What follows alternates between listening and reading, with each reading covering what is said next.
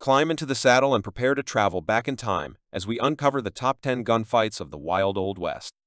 These epic showdowns, filled with drama, courage, and the spirit of the frontier, are the stuff of legends. But before we ride into the dusty trails of history, make sure to subscribe to American Old West Tales. Hit that subscribe button and ring the notification bell to join us on our journey through the iconic tales of the American frontier. Let's saddle up and ride into the heart of the Wild West. On April 4, 1878, one man was pitted against 8 skilled gunslingers in one of the most remarkable gunfights ever to take place in the Old West in what became the frontier legend of the Battle of Blazers' Mill. Western cowboy, buffalo hunter, and frontiersman Andrew L. Roberts' early life or where he came from. According to legend, he was called Bill Williams of Texas and served as a Texas Ranger. His history tells us that he fought for the Union Army in the Civil War, reached the rank of sergeant before he was released, traveled with Buffalo Bill Cody hunting bison, and earned a fierce reputation as an Indian fighter. At one point, he took a load of buckshot in his right hand and was unable to raise his rifle higher than his hip. This earned him the nickname Buckshot Roberts, but did not deter his deadly aim. When the Lincoln County War in New Mexico broke out in the mid-1870s, Roberts ran a small ranch in the Ruidoso Valley near Lincoln. Most accounts say Roberts was a member of the Dolan Murphy faction, which monopolized the county's trade until Alexander McSween and John Tunstall began challenging their monopoly, which eventually led to the Lincoln County War. Because Roberts sometimes worked for James Dolan and was a known friend of Lawrence Murphy, he was automatically associated with the Dolan faction. However, history tells us that he preferred to be left alone, was not easily disturbed, and was determined to have nothing to do with the violence that began to erupt in the struggle for power in Lincoln County. When told that he wanted to choose his side in the conflict, he curtly replied that he intended to take no side, that he had fought enough in his time and would not fight anyone's battle for him. However, when the Dolan Murphy gang shot and killed John Tunstall on February 18, 1878, it was automatically assumed that Roberts was part of the gang. A warrant was quickly issued for his arrest. In response, Roberts put his farm up for sale, planning to leave the area forever. While staying at a friend's house near Blazers' Mill, his property had been sold and he anxiously awaited his check. Meanwhile, Constable Dick Brewer sets up the Rangers to hunt down Tunstall's killers. Roberts' payment was to be delivered to Blazers' Mill, and he checked frequently to see if it had arrived. When he spied a buckboard heading toward the mill on April 4, 1878, Roberts headed in that direction, hoping it might be among the ranch's payment deliveries. Little did Roberts know that the regulators were at the mill, and that their horses had been reared. One of the most iconic gunfights ever to take place in the Old West takes place over the next few minutes, as Roberts fights for his life against 8 skilled gunslingers, and ultimately creates a frontier legend. Buckshot Roberts' last stand. Blazers' Mill was a sawmill and trading post on the Rio Tularosa, including a post office, with several other buildings scattered nearby, including a restaurant. Dick Brewer, Frank and George Coe, John Middleton, Doc Scurlock, Charles Beaudry, Henry Brown, Frank McNabb, and Billy the Kid were dining in a nearby building when Roberts tied his mule in front of the mill. Went in to see if his payment had been given. The regulators, who had killed Sheriff William Brady 3 days earlier, sat comfortably when they spied Frank Coe on his way to the Roberts Mill. Coe soon approached Roberts and tried to talk him into surrendering. However, Roberts refused, believing that if he surrendered, he would be killed by vengeful regulators. Captain Dick Brewer soon grew impatient and sent more men out to force Roberts away. Seeing the armed men, Roberts grabbed his rifle and fired, hitting Charlie Beaudry in the belt buckle and knocking the wind out of him. Boudreaux, on the other hand, was more fortunate, hitting Roberts in the stomach. Badly wounded, Roberts continued to fire as he retreated to the mill doorway, hitting John Middleton in the chest, hitting Scurlock's spittoon, striking George Coe in the right hand, severing his thumb and trigger finger, and infuriating Billy the Kid's hand. Eventually, Roberts' rifle was expended, and Billy the Kid rushed the wounded man, using the barrel of Roberts' rifle pointlessly. The gunman then barged into the mill and prepared to continue his defense, armed with another rifle. However, the orderlies stopped their pursuit and tried to talk to Roberts while tending to their wounded. Captain Dick Brewer, however, became disillusioned with his men, and he circled the rear of the building and opened fire. Demoralized by the lone gunman, the rest of the regulators got on their horses and left. Still armed, Roberts remained in the building until a few locals finally approached with a doctor waving a white flag.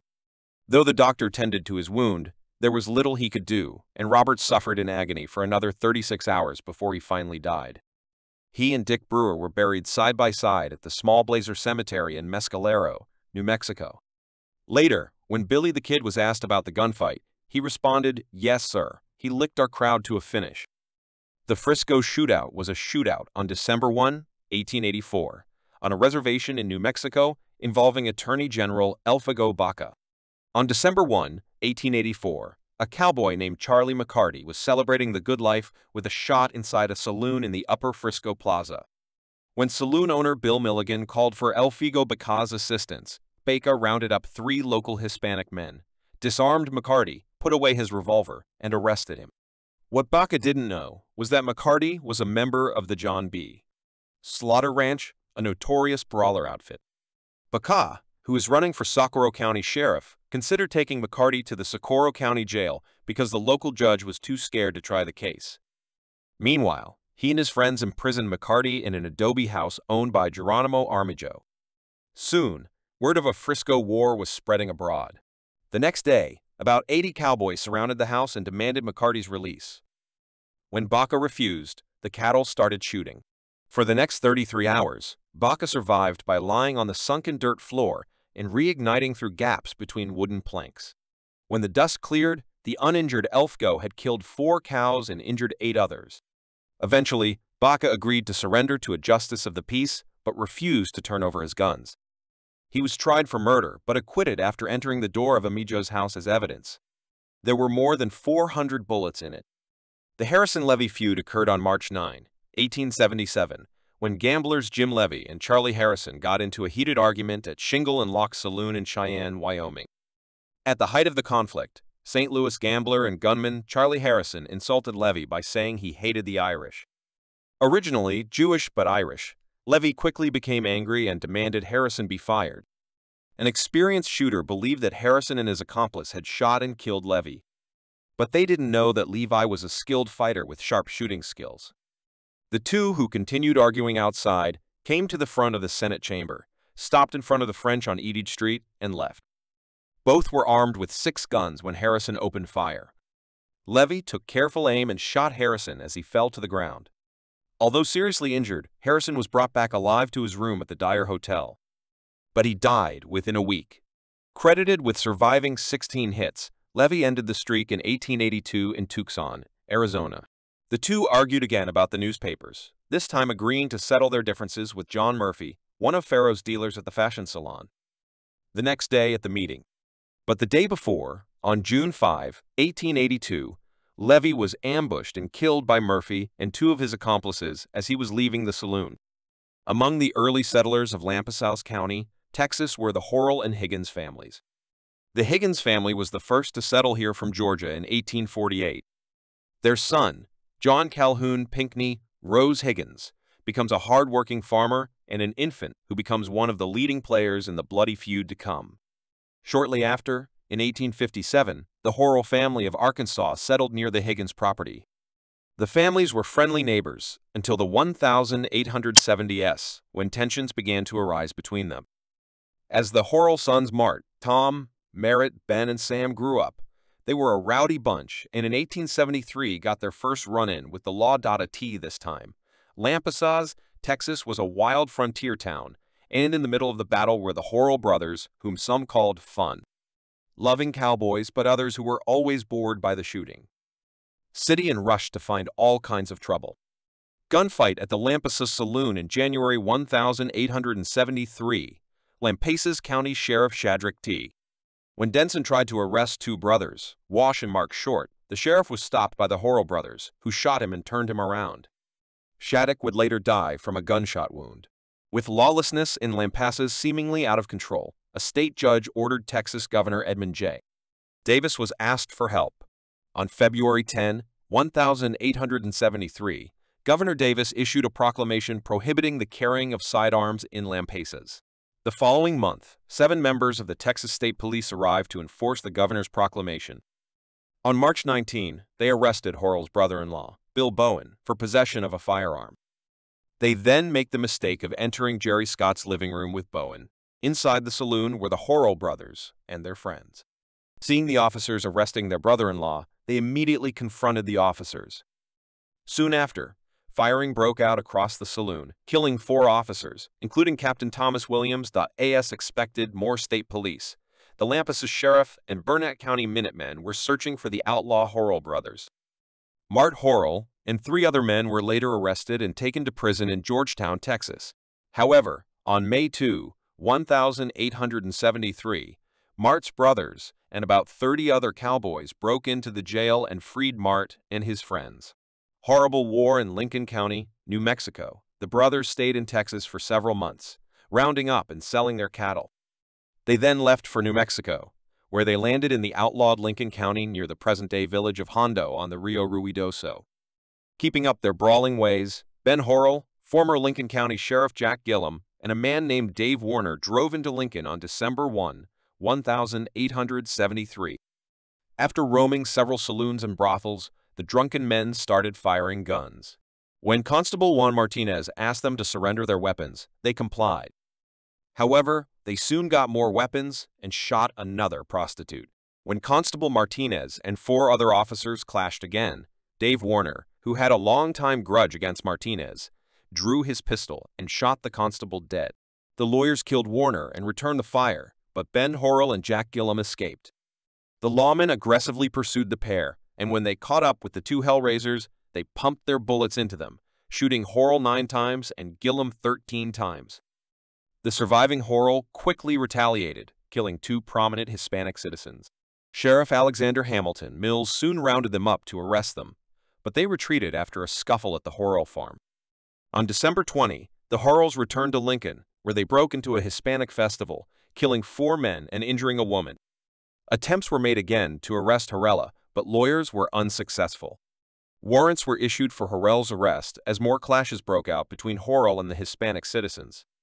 In early 1874, the brothers and some of their friends began to travel back to Texas, harassing Hispanics along the way. One Horrell accomplice, Edward Little Hart, killed Deputy Sheriff Joseph Haskins of Pictou, about 15 miles west of Roswell, when the Texans encountered 5 Hispanic transports. They killed every man. In total, at least 13 Hispanic citizens were killed by Horrell and their friends. The following year, Tom and Mart Horrell were suspects in the robbery/murder of a country storekeeper in the southwestern part of Boss County. While incarcerated in the Meridian prison in Texas, it was broken into by a vigilante mob, and the 2 were shot dead. Although this may have been a function of vigilante justice, many believe that the Higgins faction had manipulated the incident. The only surviving brother, Sam Horrell, moved his family to Oregon in 1882. He died in 1936 in California. In the 1890s, Rose moved his family to the Spur area, where he worked as a range detective on the Spur Ranch. He died of a heart attack in 1914 at his home. In the 1880s, the small town of Honeywell became another transit point for Texas cattle as Kansas cattle towns flourished as beef was shipped east.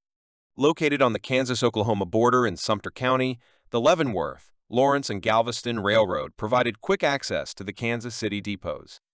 Upstairs, Honeywell had a hotel, 2 stores, a barbershop, 2 dance halls, and 8 or 9 saloons. Being railroaders and cowboys, violence was not uncommon. Years later, a railroad worker recalled, if Pat Masterson hadn't restricted the use of conventional weapons, there would have been more shootings in Dodge City than I've ever seen. On October 5, 1884, 2 cowboys, Oscar Helzel and Clem Barfoot, planted sugarcane at Hanley's saloon. 2 lawyers entered the living room and tried to quell the commotion. It is not known who fired the first shot, but Clem Barfoot is said to have fired the first shot. Multiple shots were fired, killing Barfoot and injuring Sheriff's Deputy Ed Scott. No one was charged, and although the shooting was public at the time, it was soon forgotten.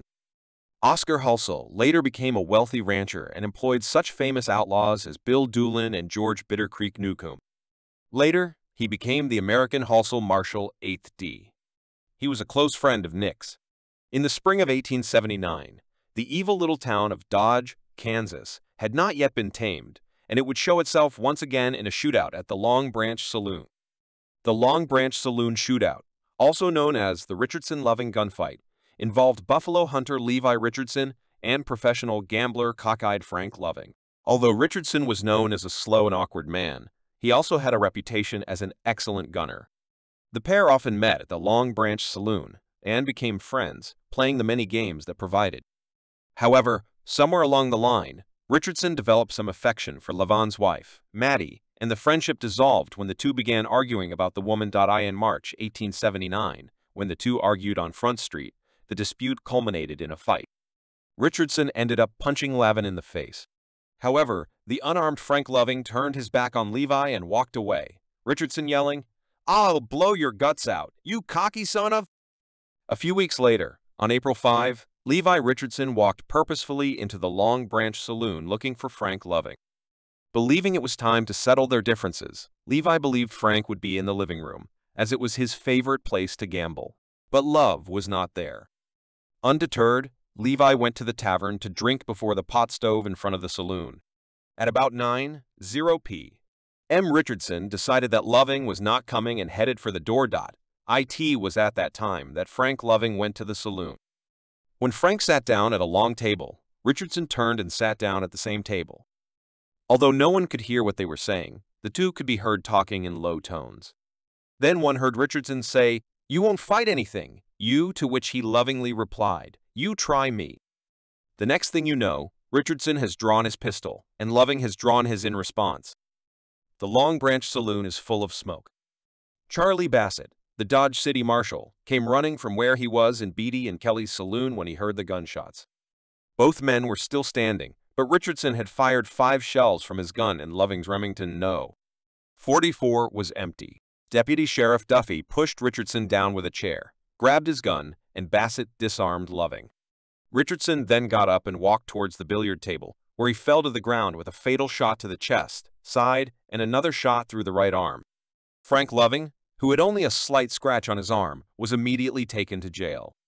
2 days later, on April 7, 1879, a coroner's inquest determined the killing was in self-defense, and Loving was immediately released. Later, Frank Loving is survived by his wife Maddie, 2-year-old son John, and 1-year-old daughter Minty. After Dodge City, Loving moved to another outlaw town in Las Vegas, New Mexico, before moving to Trinidad, Colorado in 1882. There he would die, just as Richardson had in the Trinidad, Colorado shootout. April 16, 1882. Such a scene is rarely seen in a civilized city or country, as occurred last Saturday evening at the Long Branch Saloon in this city, resulting in the killing of Levi Richardson, a well-known freighter of this city, by a gambler by the name of Frank Loving. For several months, Loving had been living with a woman for whom Richardson appeared to have developed tender feelings, and on 1 or 2 previous occasions, with fatal results, they had quarreled and even come to blows. Richardson had been a frontiersman for many years, and though well-liked in many respects, he had always cultivated bold and daring habits which might get a man into trouble. While such an attitude of his might be called bravery by many, we believe that he is actually the reverse of a coward. He was a hard-working, industrious man, but young and strong and reckless. Love is a man we know but very little about. He is a gambler by profession. When he has a murder on his hands, he's not much of a rascal, but more of a cool and desperate order. His age is about 23 years. If both or one of these two had the desire to do so, this shooting could have been avoided. But both were willing to risk their lives, each confident in himself, and they fought because they wanted to fight. As the following testimony states, they met and one said, "I don't believe you will fight." "Try me," replied the other, and immediately both drew murderous revolvers, and they went into a room full of men, the leaden missiles flying in every direction. Neither exhibited any sign of desire to escape the other, and it is impossible to say how long the fight might have lasted if Richardson had not been riddled with bullets, and Lavon's pistol had not been left without a cartridge. Richardson lived only moments after the shooting. Loving was jailed and released to await the coroner's jury's verdict of self-defense. Richardson has no relatives in the area. He was from Wisconsin. About 28 years. Together with all the good classes of our community, we are deeply saddened by this terrible incident. We do not believe that it is an appropriate method of settling difficulties, and we believe that it is not according to any law, human or divine. But if men must continue to settle their disputes by firearms, we are in favor of the dueling system, which will not endanger the lives of those on the road or down the road for their own business. We do not know that there is any reason to blame the police, other than to force the police to strictly enforce the ordinance preventing the carrying of concealed weapons. Neither of them had the right to carry such weapons. Gamblers, as a class, are desperate people. They consider it necessary in their business to maintain their fighting reputation and never make a mistake. They should not be allowed to carry deadly weapons under any circumstances. April 1879 bartender Adam Jackson's witness statement regarding the Long Branch Saloon shootout. I was at the Long Branch Saloon on Saturday around 8 or 9 p.m. I know Levi Richardson. He was standing by the stove in the saloon just before the commotion. He started to go out and went to the door when Love came to the door.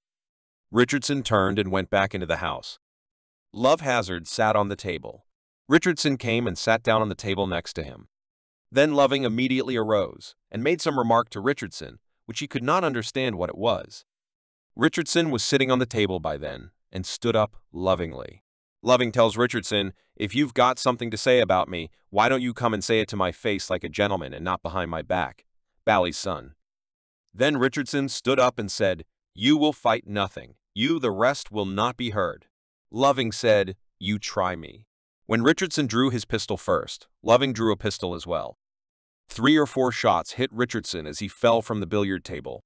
Richardson did not fire after falling. He was on his hands and knees. No shots were fired after Richardson fell. No one fired except the 2 mentioned. Loving's pistol went off twice, and I think Richardson fired twice before Loving's pistol discharged. April 1879 Marshal Charles Bassett's witness statement regarding the shooting of the Long Branch Saloon. I was in Beatty and Kelly's saloon when I first heard the shot. I ran as fast as I could to the Long Branch. Saw Frank Loving, Levi Richardson, and Duffy. Richardson was running around the billiard table. Lovin was also running around the table. After the shooting, I came to the stove. I touched Loving's pistol. Imagine there were 2 shots after I entered the room. I'm sure there was 1. As far as I know. Loving took that shot. Richardson was not seen firing, nor was he seen to have a pistol. I examined the pistol shown to me as the one in Richardson's possession. It contained 5 empty shells. Richardson fell while I was there. It is not possible to say whether the shots were fired before or after I came. I think Lovin fired the shot at Richardson after I came in. Richardson fell immediately after the shot I heard. Did not see anyone else shoot Richardson and did not see Duffy take Richardson's pistol. It is not known whether Loving knew that Richardson's pistol had been taken from him, and there was considerable smoke in the room. Loving's pistol was a Remington No. 44 and was empty after firing. A shootout in front of the Oriental Saloon in Tombstone, Arizona. The incident took place between Luke Short and Charlie Storms, both professional gamblers and noted gunslingers, on February 25, 1881. The Oriental Saloon, which had opened the previous summer at the northeast corner of Allen and 5th Streets, was described as the most elegant, simply elegant, and the finest saloon in town. The bar, carpets, furniture, and live piano and violin music were impressive. Despite its upscale nature, the establishment would see its share of violence in the rough-and-tumble town of Tombstone. 2 eastern compartments are formed. One was the salon and the other was the gaming section. Hoping to maintain a quality environment and attract high rollers, the saloon gave Wyatt Earp a 1/4 interest in gambling concessions in January 1881 for his services as manager and enforcer. Earp enlisted his friend Bat Masterson to assist him, visiting the Tombstone in February 1881. Masterson accepted, and he helped out by running the faro tables. Luke Short, cowboy, gunslinger, U.S. Army scout, dispatch rider, gambler, boxing promoter, and saloon owner, arrived in Tombstone in late November 1880, where he met the likes of Wyatt Earp and Bat Masterson. Interest in Oriental gambling concessions. The presence of Wyatt Earp, Bat Masterson, and Luke Short gave the elegant establishment a heightened sense of security. On the morning of Friday, February 25, 1881, Short was working as a bouncer seated near the dealer at a game of faro in the East. The table was another well-known gunslinger and gambler, a man named Charlie Storms, who had recently arrived in Tombstone. Storms, unaware of Short's shooting prowess, as he had been drinking all night, started making some rude comments to Short. Just as the two were about to take out the 6 guns, Bat Masterson arrived. Masterson, who was friends with both gamblers, talked Storms into stopping the fight and returning to his room at the San Jose house. For a moment, the conflict seemed to have erupted, when suddenly, while Masterson and Short were talking on the boardwalk in front of the Oriental Saloon, Storms returned, grabbed Luke by the arm, and pulled him off the sidewalk. Storms then went for his gun, but Short beat him to the draw and shot him through the heart, blowing him back and setting his shirt on fire. Luke shoots Charlie again as he falls to the ground. As Storms lay dead on the ground, Luke turned to Short Masterson and said, "You sure picked some of the worst people for friends, Bats." One viewer reported that Pharaoh's games went on as if nothing had happened. Bat Masterson, who was in Tombstone at the time, described what happened in a journal article he wrote in 1907. "Charlie Storms and Short and I were very close friends, and for that reason, I did not care to see him get into what I knew would be a very serious difficulty." Storms didn't know Short and, like the bad guy in Leadville, made him big as someone with a carefree look who could slap him in the face without expecting a return.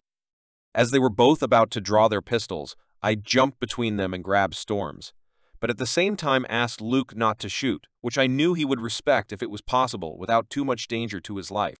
He knew I was his friend, so I had no trouble taking Storms out of the house. When Storms and I reached the street, I advised him to go to his room and sleep, for I knew for the first time that he was up all night fighting with other people. I was explaining to Luke when Storms was a very decent man. Look. There he stood in front of us without saying anything and at the same time drew his pistol. Luke put the muzzle of his pistol to Storm's heart and pulled the trigger. The bullet ripped through the heart, and as he fell, Luke shot him again. Storm died when he hit the ground. Tombstone City Marshal Ben Sippy arrested Short for the murder of Storms. At the preliminary hearing, Masterson testified that Short acted in self-defense, and Short was acquitted. Arizona Weekly reported that Storms was about 60 years old and is survived by a widow in San Francisco. Shortly thereafter, Luke Short left Tombstone for Dodge City, Kansas, where he would take an interest in the Long Branch Saloon. In June 1881, the original Oriental Saloon burned to the ground in a devastating fire that destroyed much of Tombstone's business district. But East was quickly rebuilt and listed on the National Register of Historic Places on October 15, 1966, and remains so today. The shootout between Owens and Blevins took place during a fierce battle in Arizona in 1887. The Battle of Pleasant Valley took place in Navajo County, Arizona in the 1880 S, and was a fierce battle between Grahams and Tewksbury farmers. In September 1887, members of the Graham cult surrounded the Tewksbury cabin and killed 2 people. A few days later, a man named Andy Blevins, a Graham cult member from Holbrook, Arizona, was heard bragging about killing 2 people in Tewksbury. Sheriff Holbrook, Commander Perry Owens, heard the confession and obtained an arrest warrant for Blavey for cattle rustling. Now you need to solve the crime. When Owens visited the Blevins home on September 4, 1887, the family was in the middle of Sunday dinner and Andy refused to leave. Moments later, Andy's half-brother John opens the door and shoots the sheriff, who quickly pulls out his 6-gun and shoots John and Andy. A shootout ensued, and 15-year-old Sam Blevins ran to the door and shot Owen. Moss Roberts, a friend of the Blevins family, shot the sheriff. Andy, Sam Blevin and Moss Roberts were killed in less than a minute of fighting. John Blevins was injured. Built up in 1857 along the Oregon and California trails, Shake Stream Station, closed what is presently Fairbury, Nebraska, is nowadays protected as a Nebraska state stop. The history here is wealthy in its stories of emigrating pioneers and legends of the ancient West. Found along the west bank of Shake River, the station served as a supply center and resting spot for the numerous travelers headed westbound within the 19th century. When it was initially built by S.C. Glenn, the station comprised of small, more than a cabin, a horse shelter, and an improvised store, where Glenn sold restricted supplies, roughage, and grain. Within the spring of 1859, David C. McCannels and his brother, James, were on their way to the Colorado goldfields.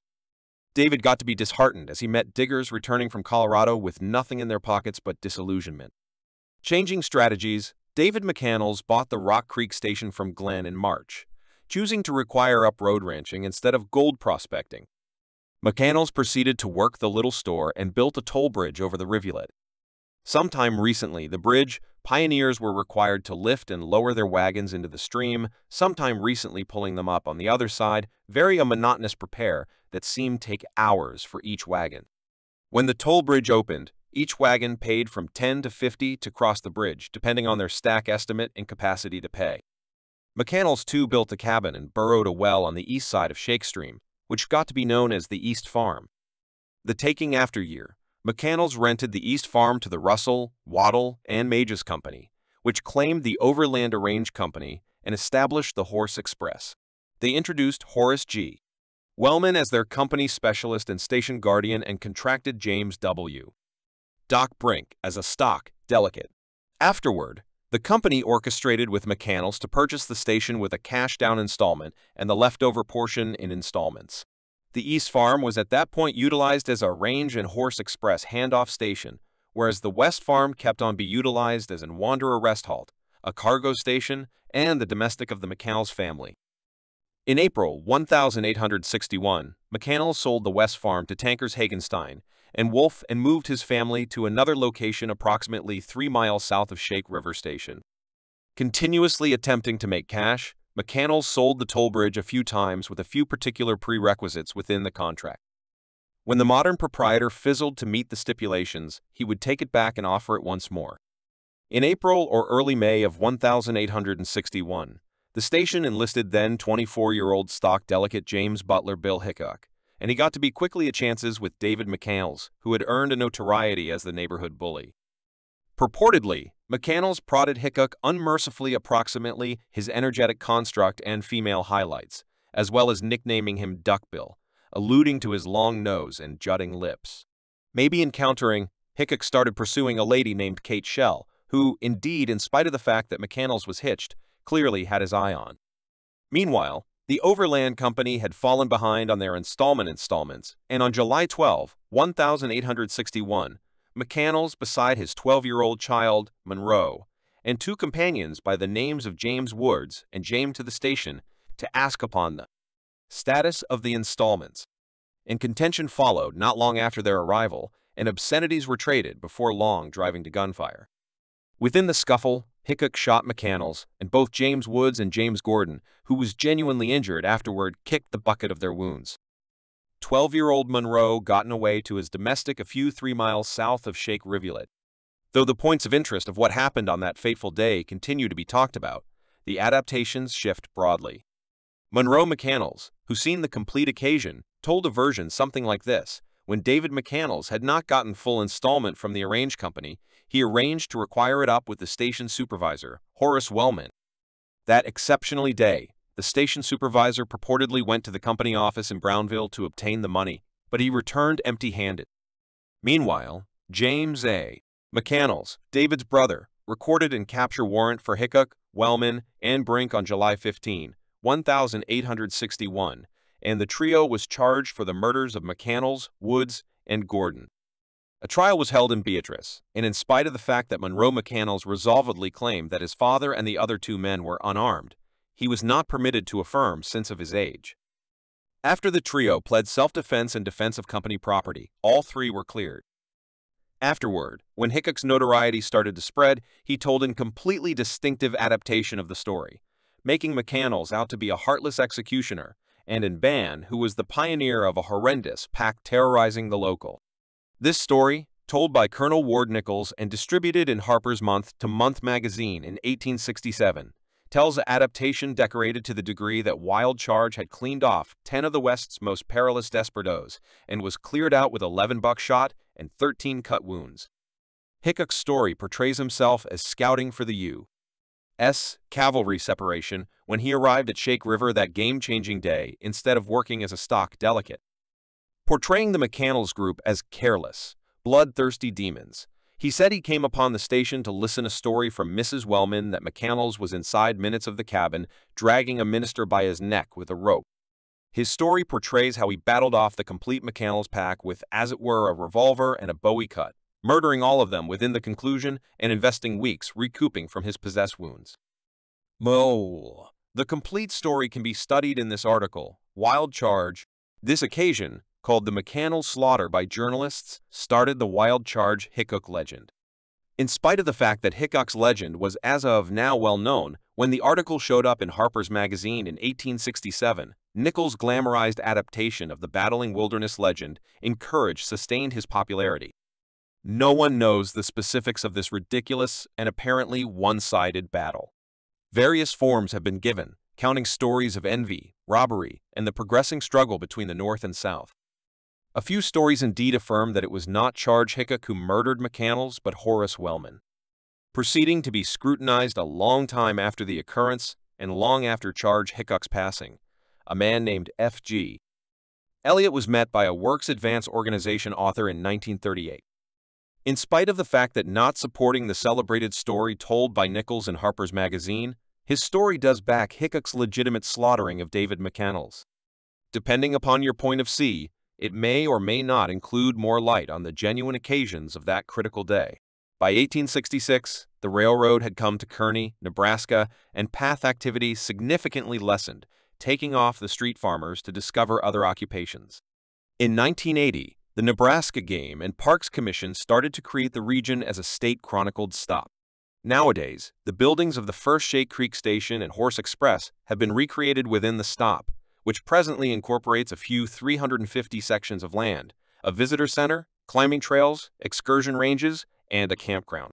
The territory incorporates prairie peaks, timber-studded rivulet bottoms, and rough gorges, alongside the profound trenches of the Oregon and California trails, carved more than a century prior by the numerous wagons that traveled westbound along this way.